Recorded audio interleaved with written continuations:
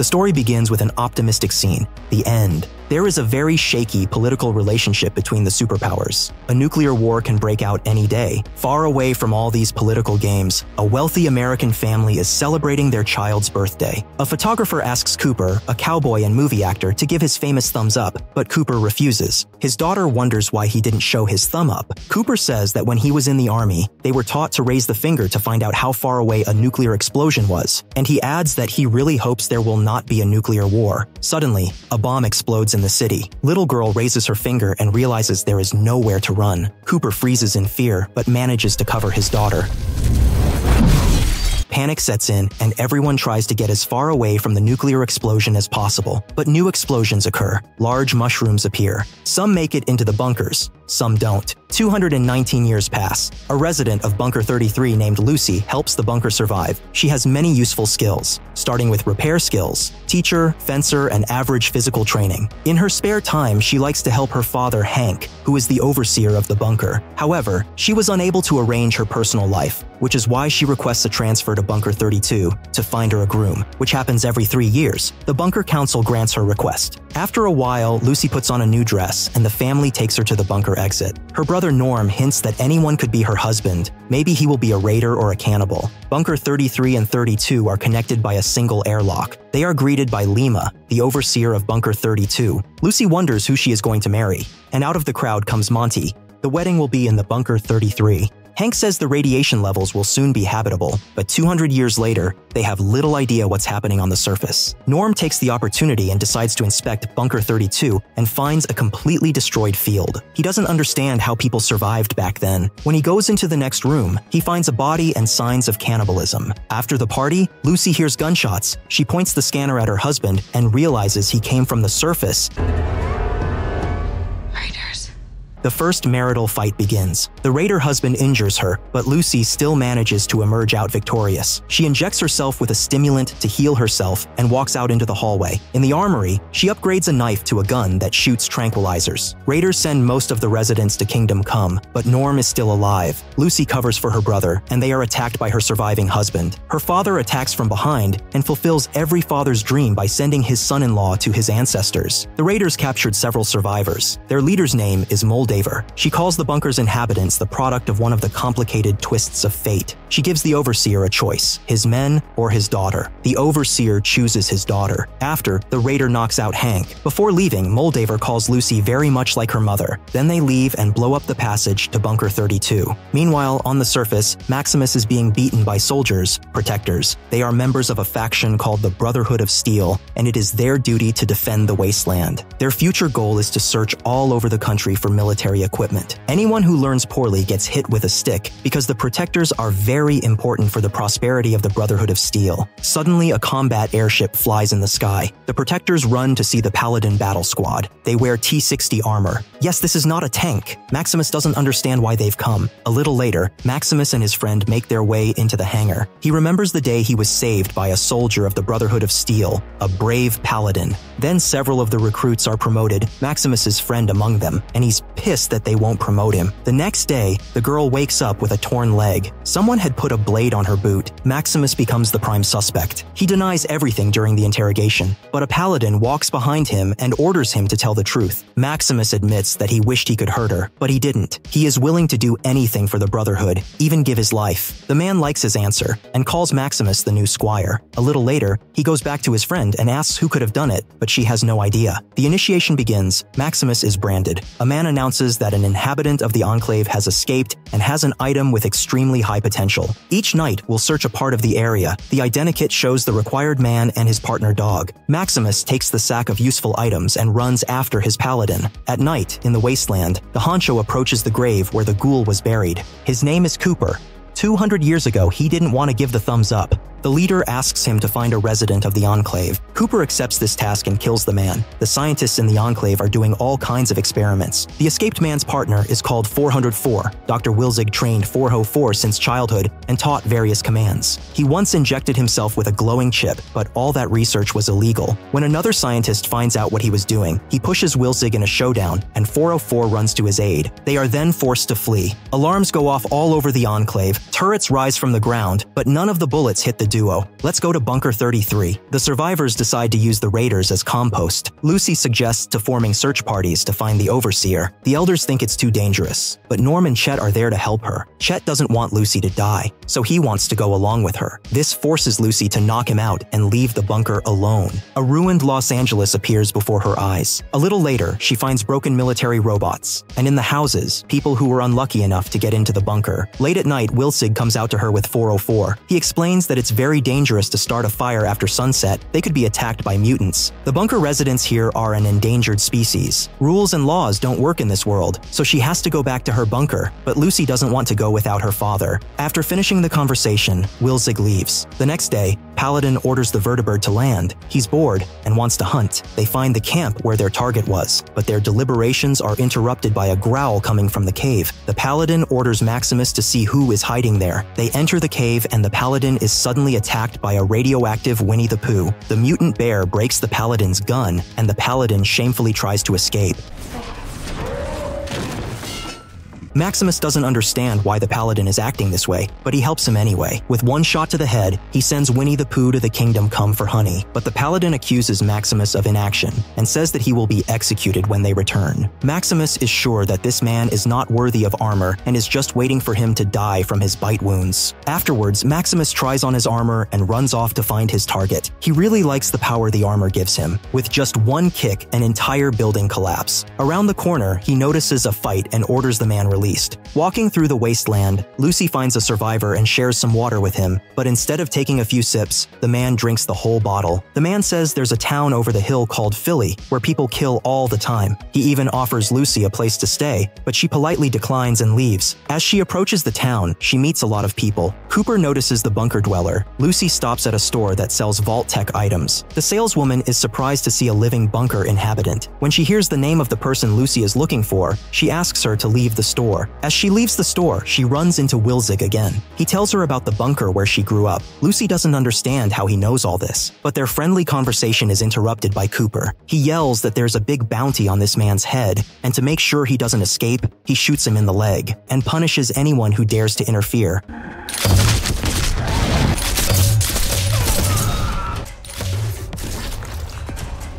The dog tries to help, but Cooper hurts him. Lucy wants to run away, but seeing a Vault-Tech bobblehead changes her mind. The tranquilizer fails to put Ghoul to sleep. He is immune. Their fight is interrupted by Maximus, who protects Lucy from a bullet. He asks her to save Wilsig while he deals with Ghoul. Cooper can't penetrate the armor, and Maximus takes advantage of that, but the armor is too heavy, so the leg gets stuck, and Maximus flies away like a SpaceX rocket. When things calm down, Cooper treats the dog with a stimulant, and Wilsig gets his new leg. The saleswoman also says that it was Moldaver who asked her to bring Wilsig to her. It's about 21 miles to the delivery point, but Wilsig does not have the strength to walk because he drank poison. Moldaver doesn't need Wilsig himself, she needs what's hidden in his head. Yes, and Lucy has to do it. We the scene before the war began. Cooper works as an actor, and his wife Barbara also works on the set. In the evening, Lucy puts a tracker in Wilsig's head in case the head is stolen. Periodically, Paladins should contact the command center. Maximus pretends to be a knight and says his squire is dead, but he doesn't need a new squire. He is missing a small part to fix his armor, so he goes back to town and fixes the part. Well, when he comes back, he sees that his armor is surrounded by raiders. A fight breaks out. After taking several blows, he arms himself with a wrench and a toilet seat. The stupid raiders push Maximus into the suit, which he takes advantage of. Maximus shows a trick and makes a jam out of the raider's head. After what they saw, the rest of the raiders runs away. A vertibird flies through the sky in search of Paladin and delivers a new squire. Maximus hides in his armor so he won't be recognized. The new squire says that whoever finds the target first will conquer the entire wasteland. Later, Lucia makes it to the flooded city. She is attacked by a water monster, Gulper, and it takes Wilsig's head. Lucy is about to jump into the water, but Cooper catches her. She explains that she lost Wilsig's head. Cooper has an idea. Use Lucy as bait. A giant Gulper jumps to the surface and attacks Lucy. 404 bites the monster's paw, and it jumps back into the water. This confrontation breaks Cooper's medicine. He ties the girl up and leaves with her, leaving the dog behind. Lucy is extremely thirsty, but Cooper has no intention of sharing the water. On the way, they come across a Vault Boy banner, which Cooper shoots it, all because Cooper is a Vault Boy. Vault-Tech used him to shoot commercials. Cooper was the one who came up with the idea of showing the thumb. Together with Lucy, they come to see another ghoul, Roger. He's Cooper's hunting buddy. Roger is slowly turning into a wild ghoul and asks for a vial of medicine. It prevents the ghouls not to go crazy. Cooper is one of the oldest ghouls in the world, and he manages to keep himself under control, and so that Roger doesn't suffer, he ends his suffering. Hours later, Lucy forgets the rules and drinks the radioactive water. Cooper starts coughing and the girl tries to escape, but the way is blocked by a huge hole from a nuclear explosion. Cooper catches her again. Lucy bites off a finger, and as punishment, Cooper takes one finger as well. He wants to trade Lucy for vials of a 2-month supply.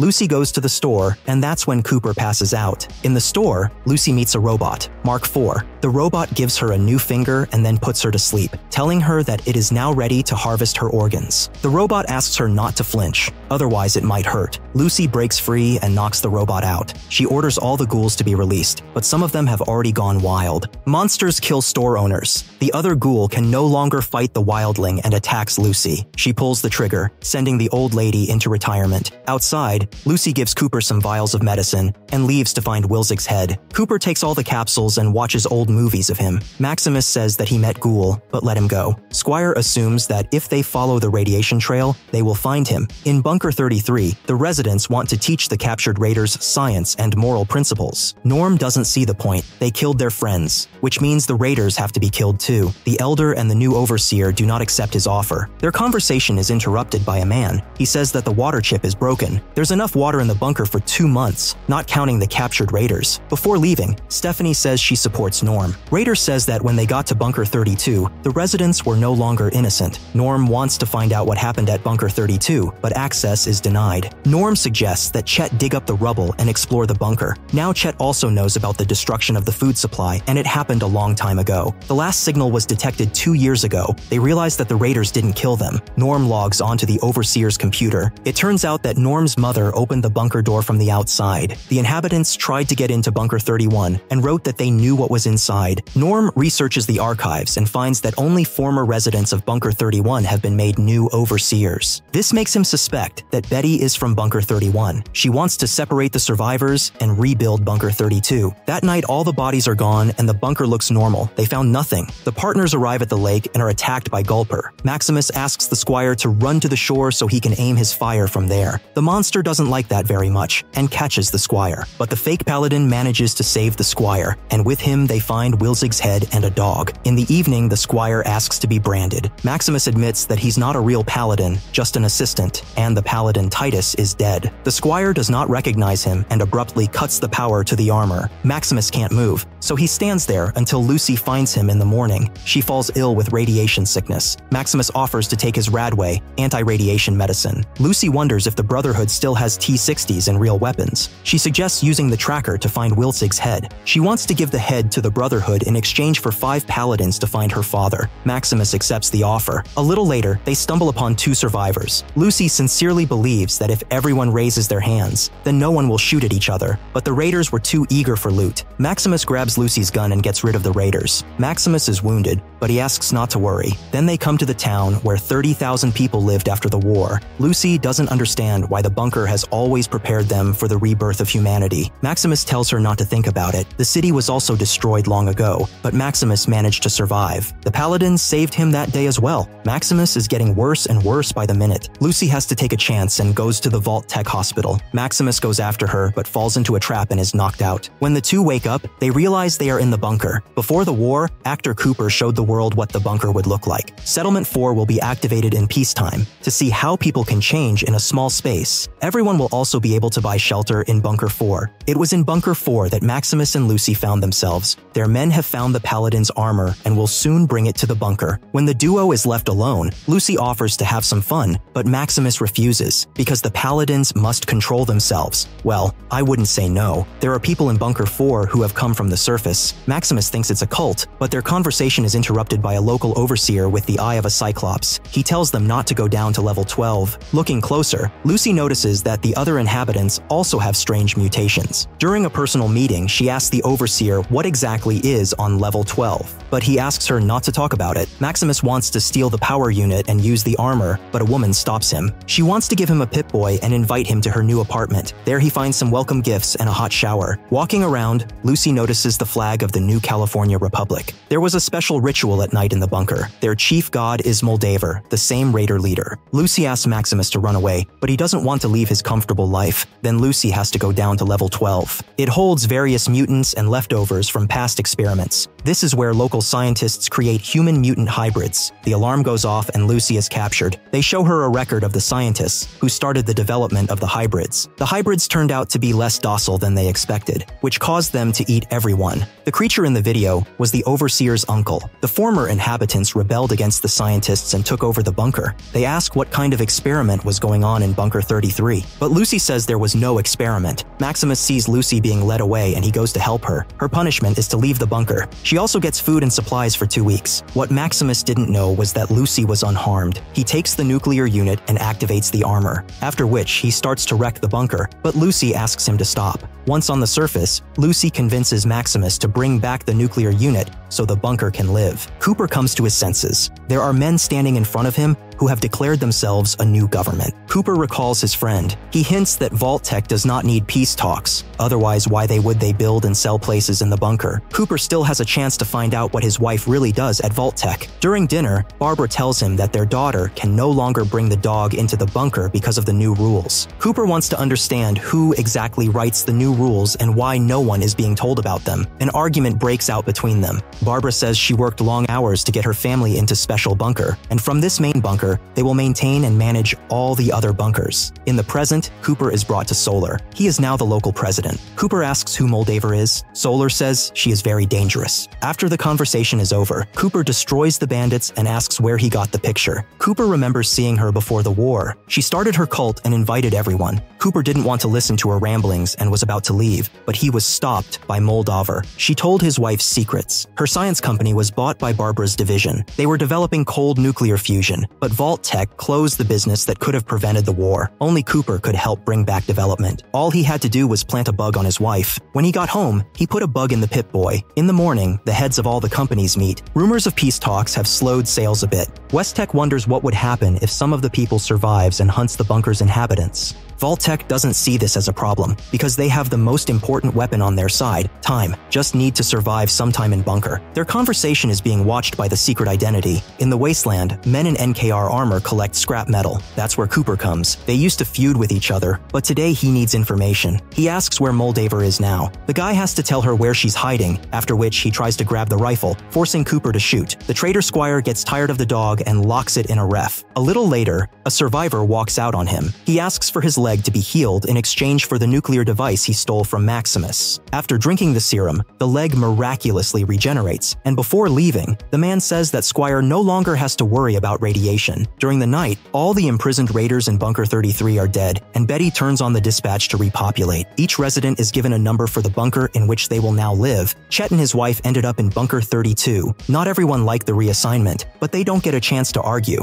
Norm hacks into the Overseer's computer and sends a message to the Overseer of Bunker 31. He asks if Betty's been exposed. Norm writes that the mission is not going as planned, and the Overseer asks to return to Bunker 31. He goes to the airlock, the door opens, and Norm enters the bunker. At this time, Cooper finds 404 and takes the dog with him. A short time later, Maximus and Lucy find the Squire. They offer to talk, but an arrow flies into the Squire's neck. He survives and realizes that they have turned him into a ghoul or Deadpool, when suddenly vertibirds appear in the sky. The Squire hands over Vilzig's head and runs away. Maximus pulls out another head, kisses Lucy, and tells her to complete her mission. Meanwhile, the Brotherhood of Steel takes over the city of Philly and Maximus. The leader doesn't like the fact that Maximus betrayed the Brotherhood and sentences him to death, but his friend asks for another chance to find the relic. In private, the leader tells them that the artifact will help create a new Brotherhood, and no one will be able to oppose them. Lucy comes to an observatory where humans and ghouls live side by side. Her father is still alive. Lucy gives the head to Moldaver. The leader wants to tell the truth that Lucy and her family were not born in the bunker. The entire bunker consists of 31 large cryo capsules. There's a Vault-Tec employee waiting here who knows how to operate them. It was Bath who suggested the idea of 3 combined bunkers. There are over 100 shelters scattered across America. Each corporation will get a portion of the bunkers where they can conduct experiments. The best bunker will become a new world. At this point, the walking brain tells Norm that each person has been specifically selected for the gene pool with the perfect recruitment department. It is the inhabitants of this bunker who will become the new inhabitants of the planet. Corporations proposed intentionally overpopulating the bunker. Westtech wants to create super soldiers using illegals. Robco realizes that there is a lot of money to be made at the end of the world. Barbara knows how to solve the problem. They need to drop bombs themselves. Cooper is amazed at what he hears, especially when other corporations agree with this decision. Lucy's father is a very lucky man. He's been alive for a very long time. His wife did not know that he lived at the beginning and end of the world. Lucy's mother once realized that people had appeared on the surface, and when she told her husband this, he replied that she had gone crazy and asked her not to tell anyone about it. This forced the girl to run away, taking the children with her. After a while, she found this city of 30,000 people, but when her husband came for her, he took the children and destroyed the city. This is how Vault-Tec deals with its competitors. The capsule stores cold fusion with infinite power. Now they will build a new world. Father begs not to believe Moldaver. Lucy wants to know only one thing: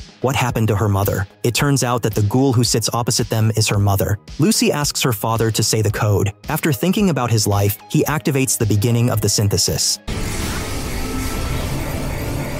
Norm wants to go back to his bunker, but the brain won't let him go. The other residents are not allowed to know the truth, but Norm can sleep in the capsule. The army of the Brotherhood of Steel takes up arms and attacks. NKR notices the Brotherhood army approaching. Defenses kick in. Pilots dodge missiles. A vertibird is hit. Paladins return fire. The NKR soldiers try to fight back, but they have no chance against the Paladins. Maximus supports his comrades. A few minutes later, they sneak into the headquarters and destroy everyone in their path. But Cooper waits them. As a former military man who wore similar armor, he learned about a critical defect in the armor, which kills the Paladin with a single shot. He turns off the lights and, thanks to his vision in the dark, takes care of everyone. Maximus finds Lucy. She says it was her father who destroyed the city he lived in. As they cuddle, the man puts on his armor and knocks Maximus out. Cooper shows up and offers to get another autograph. Ghoul wants to know where his family is. Hank smiles and runs off. No response. Many warriors died on this day, all because war never changes. When Maximus wakes up, everyone is gone and the fusion capsule has started to power up all the electronics around it. Before she dies, Moldaver asks Maximus to stop the Brotherhood from destroying the world. The series ends with a scene of Hank arriving in New Vegas.